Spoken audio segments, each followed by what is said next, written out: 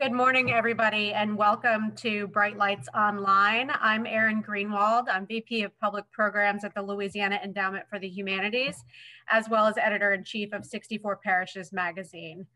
We're so glad to have you with us today for the third in our Bright Lights Online series. Just a little housekeeping. If you have questions during the presentation, please use the Q&A function, which is an icon located at the bottom of your screen. It says Q&A. You can type your question in there and we'll be able to see it and look forward to answering some of your questions at the end of the session. I also want to remind everyone that in January, we have two additional Bright Lights Online programs. We have Coushatta Cultural Legacies, a conversation with lifetime contributions to the humanities awardees, Linda and Brittany Langley. They'll be in conversation with historian Denise Bates from Arizona State University on January the 8th at 11 a.m. And then on January 15th, we wrap up the series with Capturing New Orleans.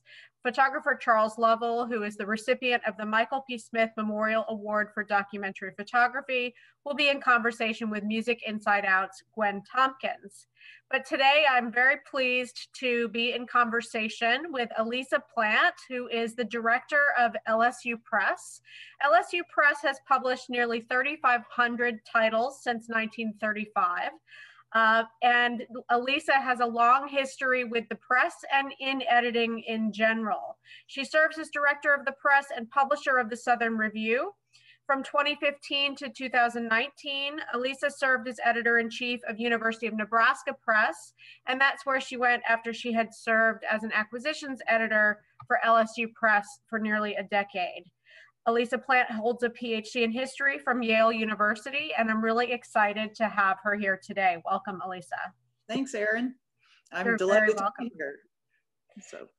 LSU Press is celebrating its 85th year this year. It's a milestone anniversary. I'm wondering if you can tell us a bit about LSU Press's founding and let us know where LSU Press stands in relation to some of the other regional and national university presses in terms of its founding. Sure. LSU Press was founded in 1935 by Marcus Wilkerson. It's the press's first director. He was an LSU graduate and actually a faculty member in the journalism school. And he in fact continued to teach even while he was director at the press. And the press was not the first press in the South, but it's close. UNC was founded in 1922, North Carolina Press. Georgia was founded in 1938. Mississippi was founded in like 1960. So we're definitely one of the earlier presses in the South. The earliest press overall is Johns Hopkins, and that founded in 1878. So that's the first scholarly press in the United States. And Marcus Wilkerson, from the very first, really set the direction of the press. He established that it would be sort of a regional press focusing on the history, the culture, the literature of the South. And that's what he thought was the wheelhouse. And that's really what the press has, expanding into certain other areas, which I hope we'll get to talk about, but that's really what the press has done for the past 85 years. I think you guys are incredible in terms of the breadth of your publications. I can see that you've clearly gone into other areas, but you have remained faithful to focusing, much like the LEH, on Louisiana, all aspects of Louisiana, from natural history and history to photography. LSU Press is very, very strong as a regional press. Can you tell us, for the folks on this program who maybe are less familiar with how publishing works, which is probably everybody, myself included, even though I'm kind of in this world.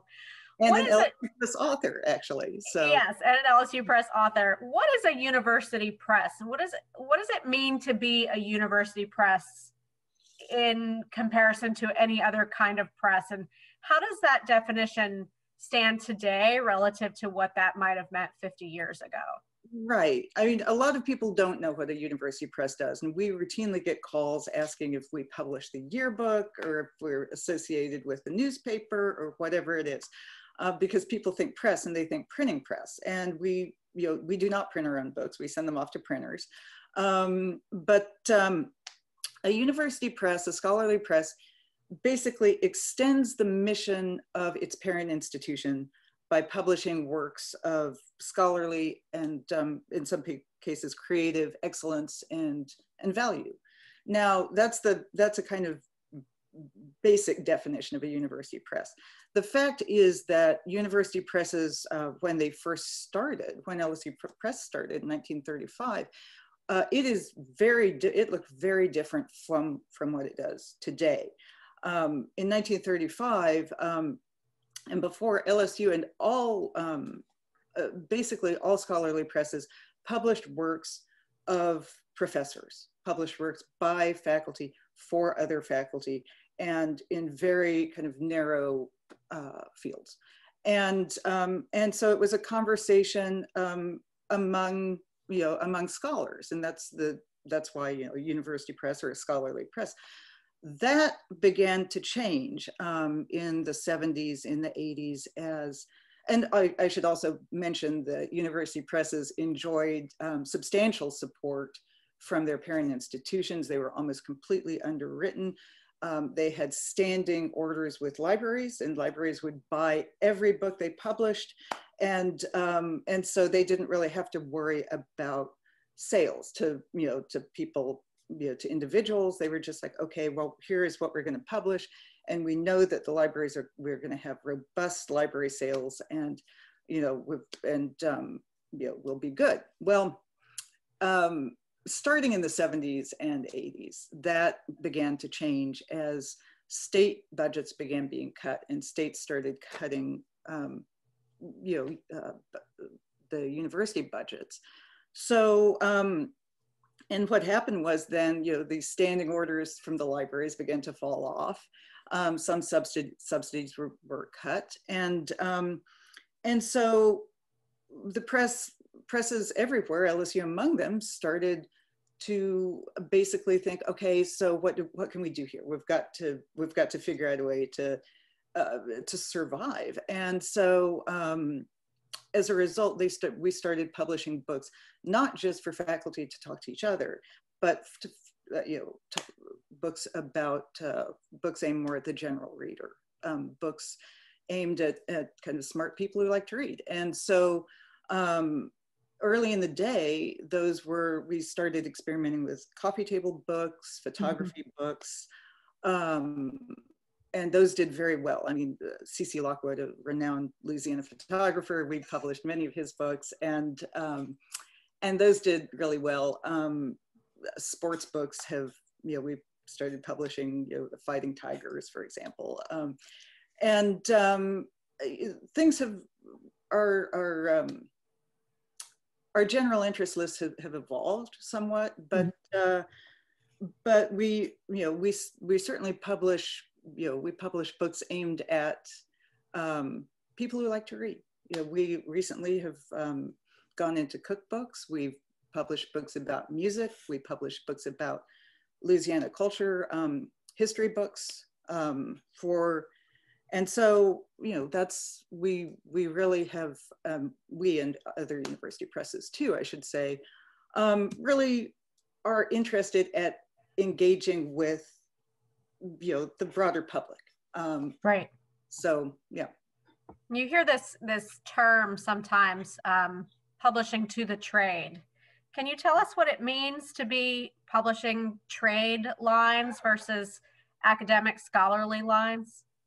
Well, the trade, those are the general interest books. And those basically, again, are scholarly books. And we do have a very, I think, distinguished list of scholarly books in Southern history, Southern literature, environmental studies, other fields. But the books aimed at the trade really are meant to sell, broadly and reach Ideally, not just a regional, but ideally a national audience.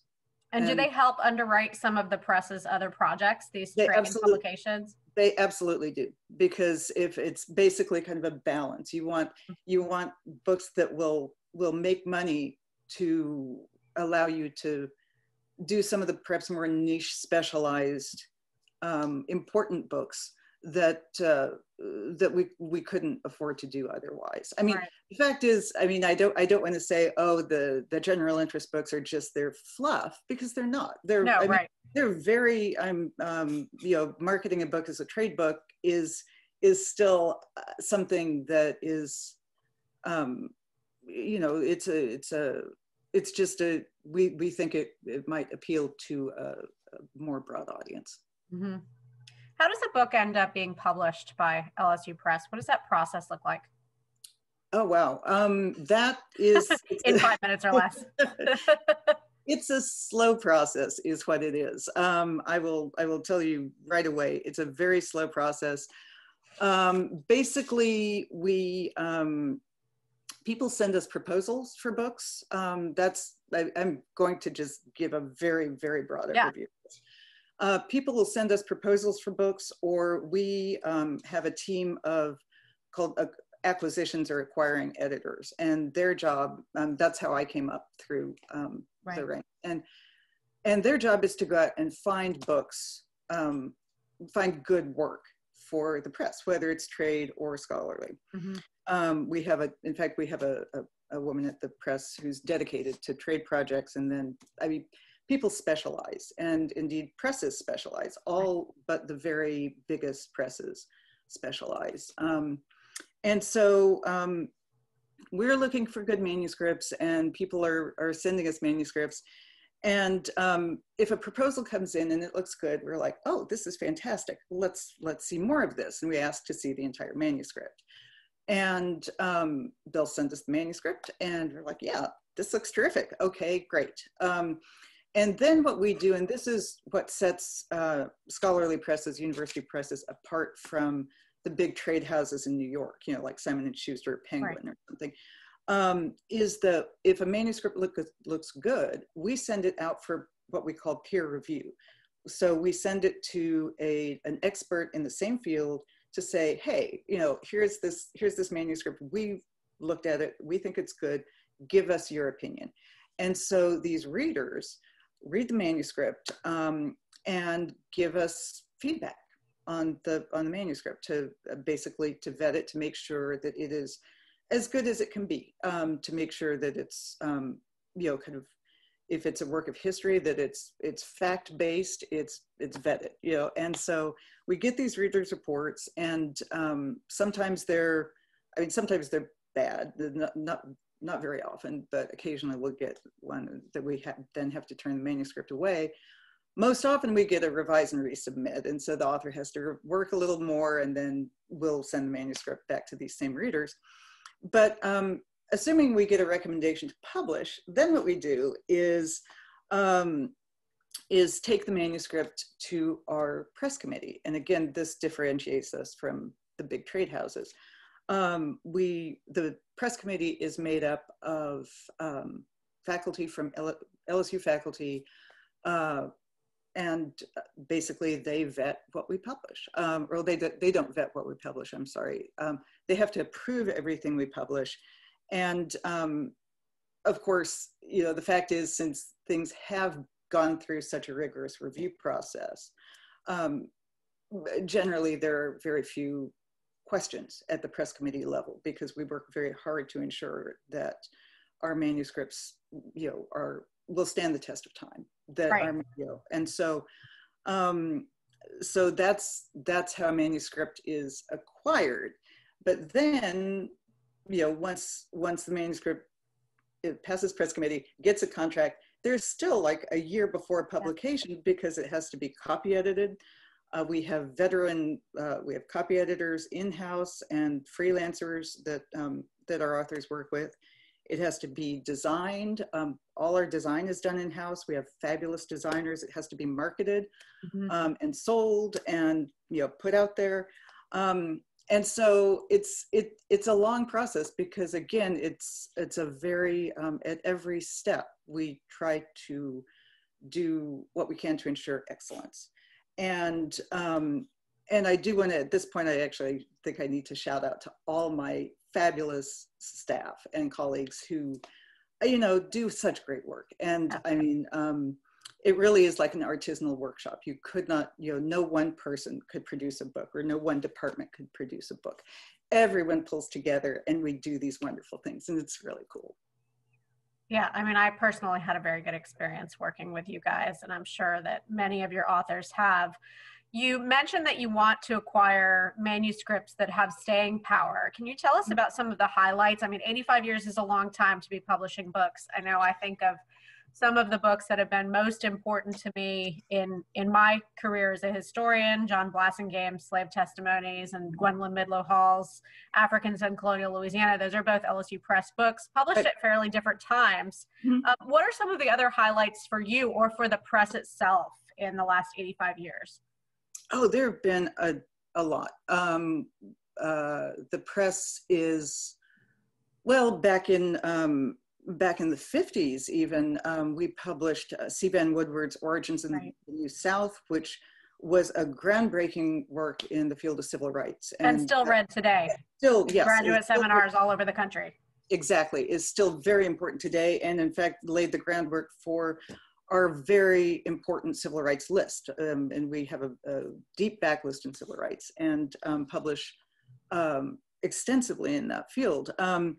We're the only university press that has won 4 Pulitzer Prizes, which is really fantastic, beginning in 1981 with John Kennedy Toole's Confederacy of Dunces, the novel Confederacy of Dunces.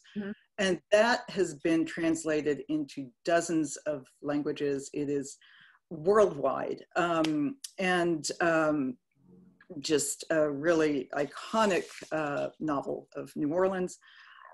We also have published 3 Pulitzer Prize titles in poetry: Henry Taylor's The Flying Change in 1986, Liesl Muller's Alive Together in 1997, and Claudia Emerson's Late Wife in 2005. So those are impressive right there. We published James Lee Burke's The Lost Get Back Boogie, and just as he was starting to write his Dave Robichaux novels, and so James Lee Burke very generously credits the press for kind of restarting his career, because he had tried to get The Lost Get Back Boogie published with, you know, various publishers, and was turned away, and we published it to great reviews.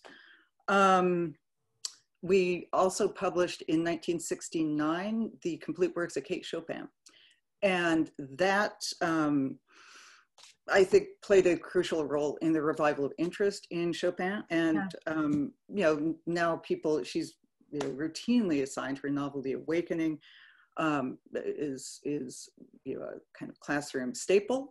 And her rediscovery then helped fuel the worldwide interest in women's literature in the 1970s.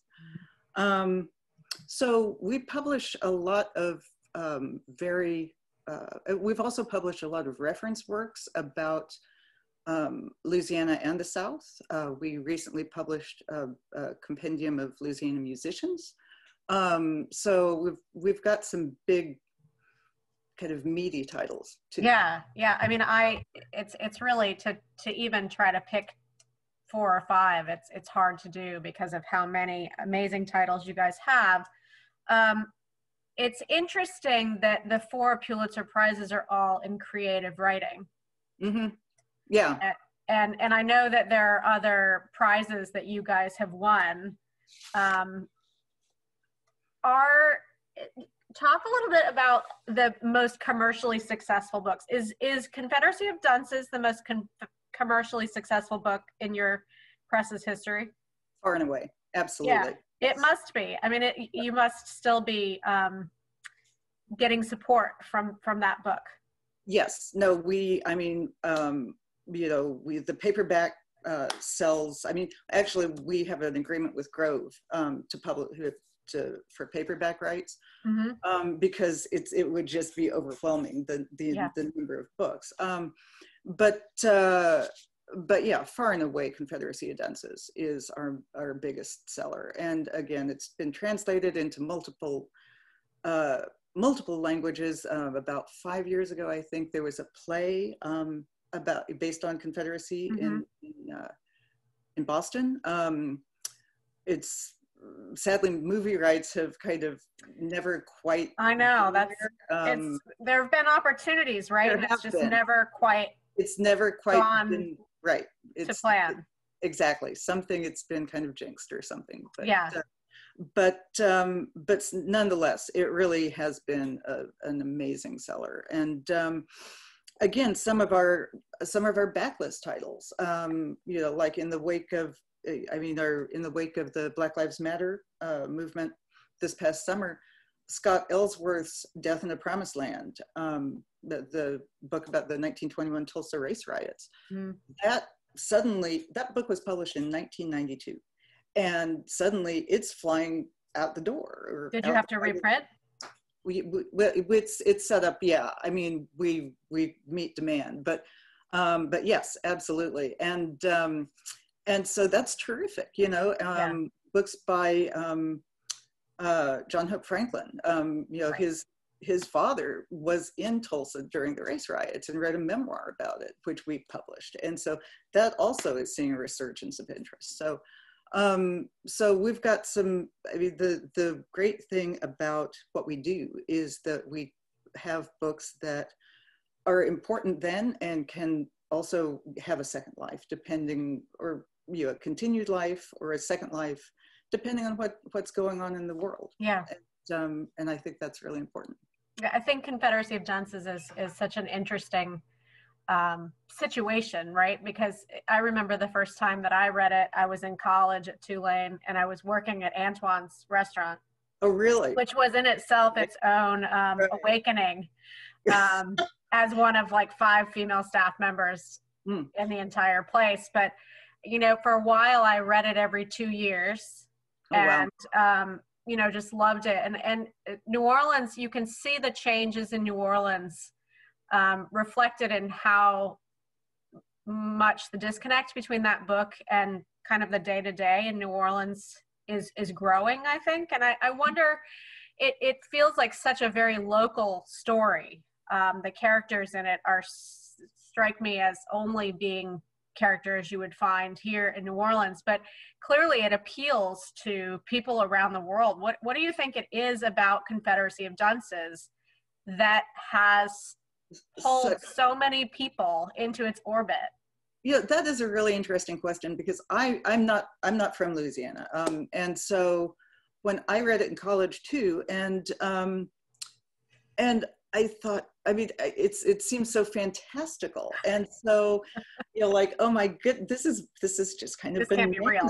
This is like, like, wow, this guy's got a and then I moved here, and I had lived here for some years and reread it, and I had a completely different reaction to this book. I was like, oh my gosh, this is oh my goodness, and so so I think perhaps some of that is in play. People read this and it draws you in, and all these characters, but it also, it's funny it's funny in an over the top way that when you live here and you read it, it's not as funny. It's funny. No, it's because we've all met a Trixie, right? Yes, we've exactly. all met that person from Levy Pants. Yeah, exactly. And so it's a very kind of dark, mordant humor, Yeah, so, yeah, for sure. Yeah. Are there other books that are commercially successful, obviously not to the extent of Confederacy of Dunces, but that, are perennial favorites? The C.C. Lockwood book strikes me as one that would probably have good staying power. Yeah, C.C. Lockwood's books. We published a book. What was it? The Architect. Now I'm totally blanking. A Hayes Town. A Hayes Town, right? Yeah. That every, kind of every holiday season, you see an uptick in that. Mm-hmm. And some of our cookbooks have been doing, again, those are more recent, but have been doing very well. We published the Confederacy of Dunce's cookbook, actually, which, again, every holiday season, you see a kind of uptick in that. That's a real strong contender. We've published, and again, some of our poetry has been very, very strong too. I mean, interestingly, right after the pandemic, Alive Together, maybe it's just the title, I don't know. Yeah. But Liesl Muller actually died this past spring, I think, not due to COVID, but just of old age. And I think, then we saw an uptick in sales of her book as well, so. Yeah, it's got to be difficult to try to predict what is, I mean, obviously you're not likely to predict a pandemic, but I know when you are acquiring books, you are kind of understanding what's happening in the field frequently. Right. Mm-hmm. And sometimes, as was the case with the book that became popular again after the Black Lives Matter protests, do you have, I mean, you don't have a crystal ball, but it certainly must benefit the press to hit on titles that then become very popular in their subject matter because of contemporary events. Yeah.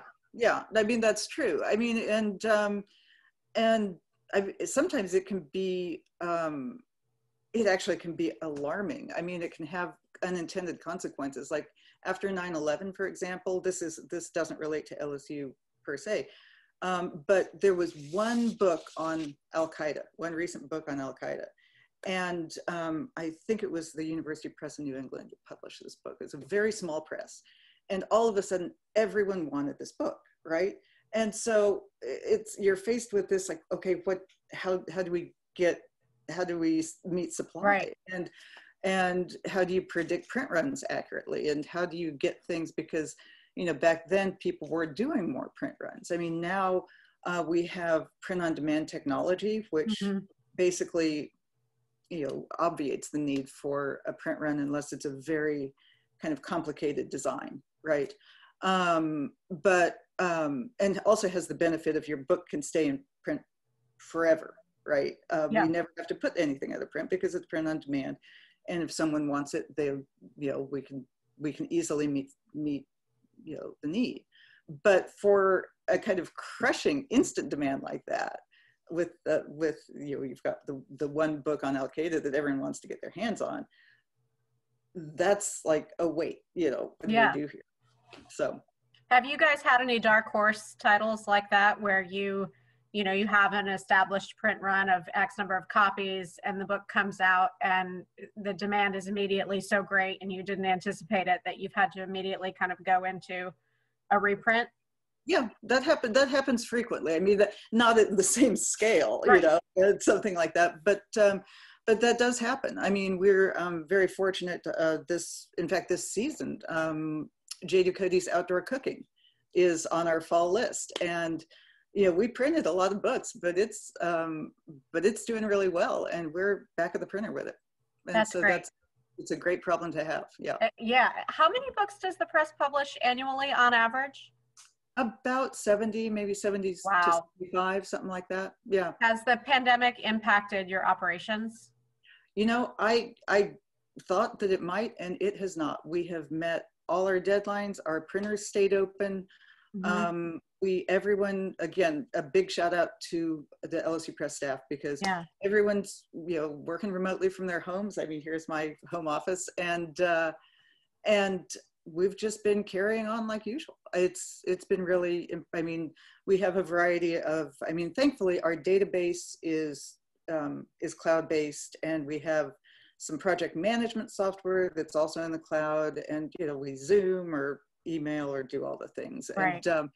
And it's been terrific. I mean, so I will say, that said, I miss seeing people, of course. Yeah, we do too. I'm in my house as well. And it's just like, wait, you know, I mean, like our holiday party is next week on Zoom, and we'll all put on ugly holiday sweaters and have fun, but it's not the same, you know. Yeah, for sure. Well, it's great to hear that you guys haven't been negatively impacted by the pandemic in terms of your editorial and publishing process. Are there certain authors or contributors, projects that are kind of legendary in LSU press lore? I mean, I'm thinking about John Kennedy Toole's mother and the Walker Percy situation, but are there others that kind of get passed down from one director and from editor to editor about, oh, you can't believe the time and this, and obviously you can't talk about things too recent.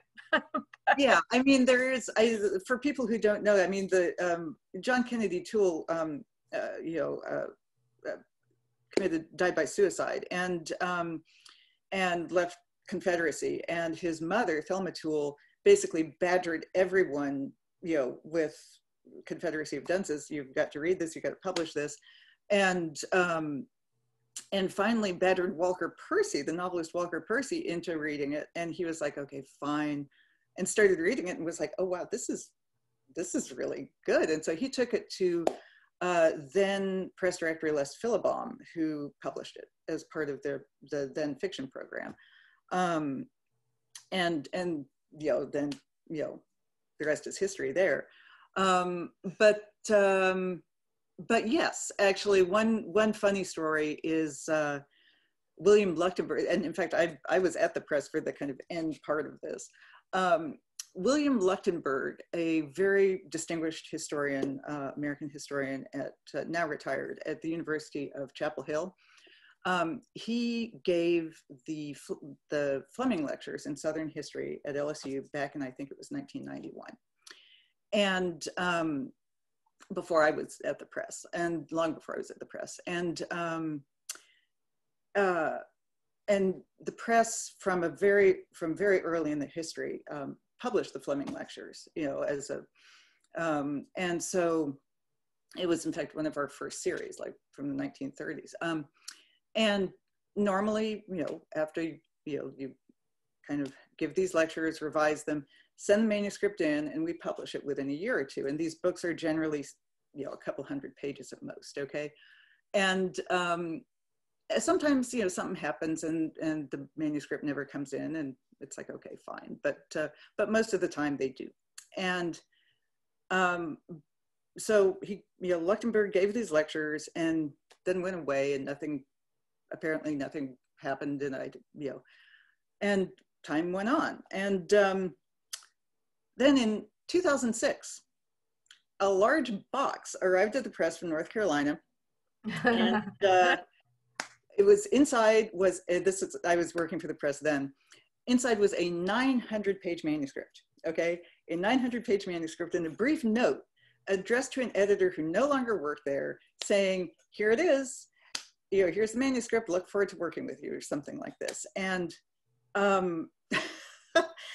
we were obviously delighted to have this manuscript from such a renowned historian, but I mean, everyone was completely clueless. My colleague Rand Dotson, who's now editor-in-chief and you know, acquires in Southern history, this landed in his lap, and he's like, well, wait, what's going on? So before contacting him, we did kind of a deep dive and put the pieces together and figured out, oh, this is the Fleming lectures, except it was, you know, suddenly turned into this very substantial book. What was the topic of the book? It was, well, we published it to much acclaim. It's The White House Looks South, Franklin Roosevelt, Harry Truman, and Lyndon B. Johnson. And it was about, you know, how the White House engaged, how these three presidents engaged with the South. And it won an award. I mean, it was, you know, but when it came in, we were like, okay, what's going on here? You know, yeah. So that's one that I can remember a little bit, you know, because Rand was just baffled. And so that was kind of funny. Yeah. Yeah.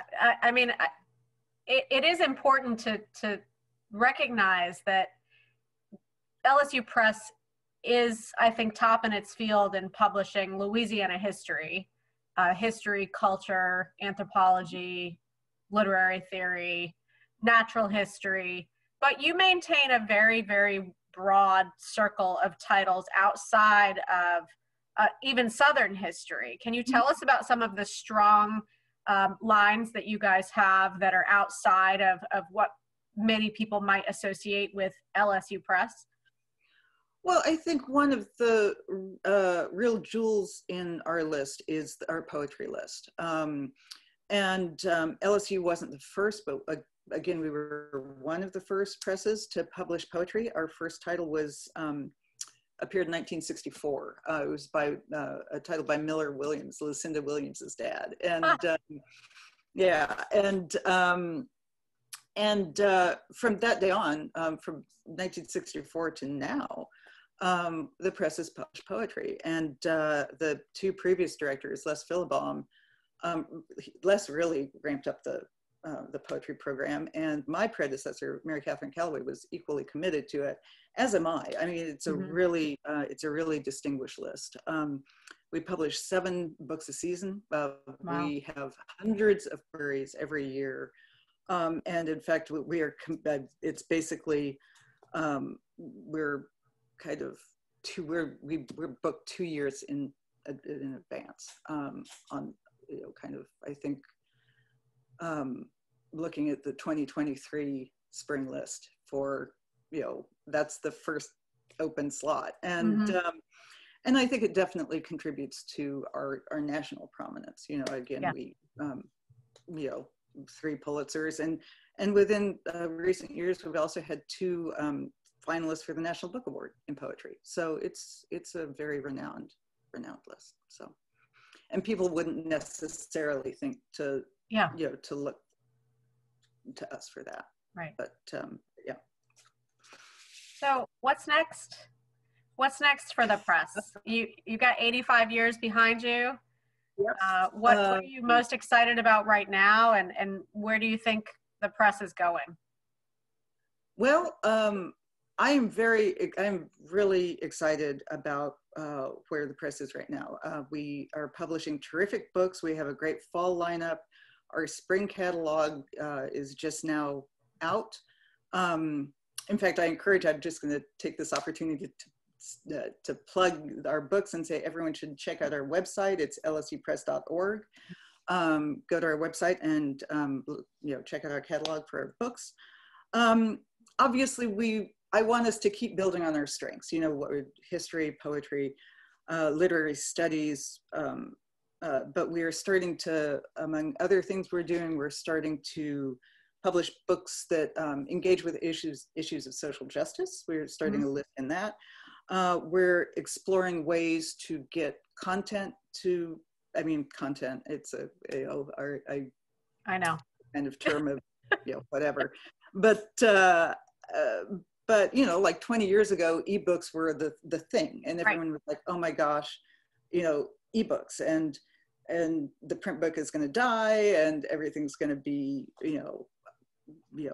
ebooks. And now, ebooks are still there and have flattened out about 9 to 10% of our sales. That's, people do read ebooks.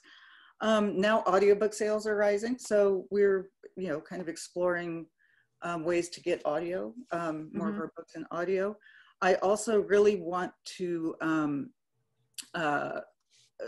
one of my goals for the press is to kind of really focus on kind of exporting, if you will, Louisiana culture to a broader national, even international audience. For example, we have a new series on iconic New Orleans cocktails that, and other, kind of more serious, if you will, topics as well. But people are fascinated by the culture of Louisiana. Thank goodness for us. Yeah, exactly. It's food. When I was living up in Nebraska, and I was traveling around, and sometimes I'd wear an LSU ball cap, and people would come up to me and say, "Are you from there?" and want to talk about it, and want to ask me questions, about whatever it is, about Mardi Gras or food, or, and it just made me think there's this huge kind of audience for, for Louisiana, across the nation, and I'd like to kind of capitalize on that, if you will. I think that's, you know, we share that in common at the LEH and at 64 Parishes magazine in particular. We're all about amplifying the good, the bad, and the ugly, yep. but always the interesting parts about yep. living here and being in a place that contains multitudes and contains, you know, so many different cultures, mm-hmm. some of them well mixed and some of them not. Right, exactly. People really like to hear about Louisiana. We are endlessly fascinating, I think. Yes. LB has a question for you. She wants to know if you have recommendations for books for the holidays for friends and family from LSU Press. We have many books, some of which I actually can show some books. Good idea. We have J. Ducote's Outdoor Cooking, which I mentioned before. We are reprinting. And here's the little, I love these little small format books. Little, they feel good in your hand. It feels good in your hands, and it's actually got color images in it as well. It came out beautifully. So you've got, you know, kind of things like that. We also published this really cool New Orleans architecture book. Is that part of a series? They were with Pelican Publishing for some years, and then when Pelican got bought by Arcadia, they came to us, and so we are now publishing them. And the next 2 volumes are going to be the French Quarter, so that will be really great. You know, we are hopeful, fingers crossed for that. Those are really important reference books. We used to use them all the time when I was at HNOC. Yeah, no, exactly, they really are. And we also have Ed Ayers, a very well-known award-winning American historian. This is a super cool book. It's the Migrations of the American South from 1790 to 2020. Basically, this story told in maps.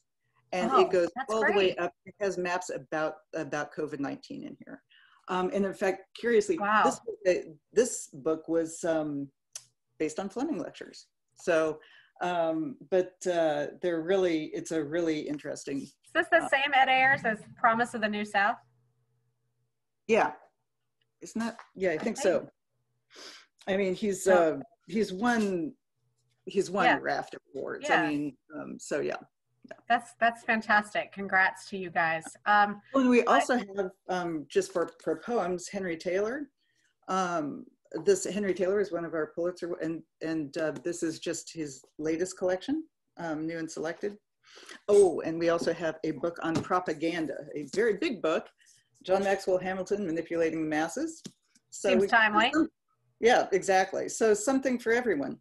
Yeah. That's great. I mean, I do think if you guys visit, if the audience visits lsupress.org, you're sure to find something for everybody on your list.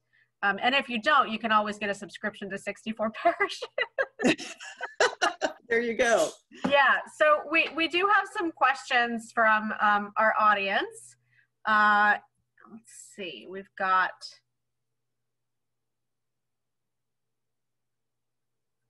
questions about format, whether you feel that the print book is making a comeback. I mean, I think you talked about that a little bit with the predictions about the demise of print relative to ebooks.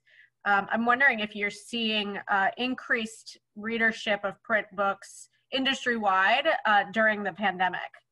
Yes, I mean, I think the answer is absolutely. Our sales, when this first started back in March, and we all, you know, kind of set up our home offices, and you know, all the directors, I mean, of various presses are kind of talking to each other about like, how's it going and so on. And among other things, everyone was like, what are we doing with sales projections? Because, you know, obviously this is, to use an overused word, unprecedented. And so, and no one knew what was going to happen. So what we kind of cut our sales projections back, and we're kind of nervous. And initially, sales did kind of crater at the very beginning of the pandemic because Amazon rightly was prioritizing PPE and things like this.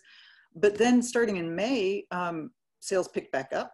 and they have been strong ever since. I mean, it's fantastic. I think people are perhaps reading more in the pandemic, as again, the Black Lives Matter movement helped drive some of our backlist titles. We have a very strong slate of books this fall, but sales have been very good. So, and yeah, I hear anecdotally that from other directors as well. So I think people may be reading more. I think they're reading more, and I think they're reading to try to understand our complicated current context. Right. It's not just the pandemic. It's racial injustice. It's environmental issues. People are home and they are looking for answers. And a university press publication is always a good place to start. We've seen a tremendous uptick in readership online at 64parishes.org. Oh yeah, it's been through the roof. And talking with editors at other humanities councils and at Humanities Magazine in DC, they've seen a similar surge. But I certainly have wanted to have a printed book in my hand. I think probably because we're all spending so much time on screens right now. Yes. That it's good to hold a book. But I've also started listening to a lot more audiobooks than I ever had before. Audio. It's easier, it's kind of a passive experience. You can be doing household chores or whatever while you're listening to an audiobook. Is that an area where you see the press expanding in terms of producing audiobooks? And how do you end up pairing a text with a reader, for example? Because I know that I have audiobooks that I love in large part because of who's reading them. And then ones that I really don't like that I like in print because of who's reading them. Right. I'm not entirely sure. I mean, to answer your question, I'm not a big audiobooks person yet. I mean, I may actually come to this, but we have agents in New York, McIntosh and Otis, who handle all our sub-rights, subsidiary rights. And by that, I mean film or audio or TV, made for TV movies or translations, basically anything that is not an actual book, that is kind of transformative is a subsidiary right. And that includes audio. And so McIntosh, we are very fortunate, in fact, to have McIntosh and Otis represent us. We're the only scholarly press they do represent. Wow. And so, yeah, it's really cool. And they handle our audio agreements, and we kind of give them we kind of say, here are some books we think would work well for audio, and they go out and pitch them, and then come back to obviously we ultimately make the agreement. It's not like they're saying, oh yeah, we'll just sign up this LSU press book. But in terms of the logistics of how you match things, that's something that's a different kind of wheelhouse. Well, we'll see where that goes in the coming years. I do think it's a hot field. I think it's really growing. Yeah, agreed. So, well, I hope that you guys are around for another 85 years. It's been a privilege to talk with you today. We appreciate you spending your time, and we thank you for all that LSU Press does to promote Louisiana and to help people all over the world understand this place that we're in, this crazy place, Louisiana. Yeah. You guys really are champions of culture, which is why the LEH gave you the award. And thank you so much, for the award. I mean, which is just tremendously, we were just thrilled and honored to get this. And thanks to you for all you and LEH do, and all the good work you do to spread we're doing the same thing in spreading the kind of culture of Louisiana. And I've really enjoyed this conversation. It's been a lot of fun. Me too. It's been great. Thanks, Alisa. Talk to you soon. Thank you, Erin. Okay, take care. Bye. Bye.